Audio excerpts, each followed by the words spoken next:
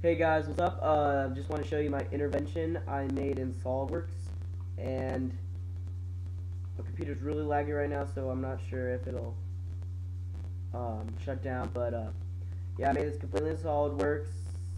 It has a bunch of different types of model or different like pictures like I've seen of interventions, and I put them into different specs, like how the scope is so big and stuff like that.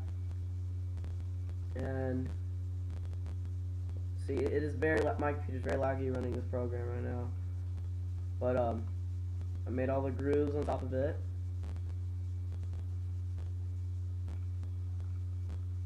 And like, I'm going to 3D print this later on, so I had to put 2 of these rod things instead of 1, and I didn't want to put that big bulk thing on the side, so I left that blank. But yeah, this took a lot of steps to do, as you can see over here.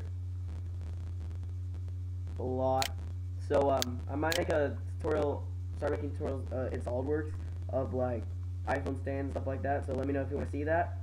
But anyway, thank you guys for watching, and let me know what you think. Please subscribe.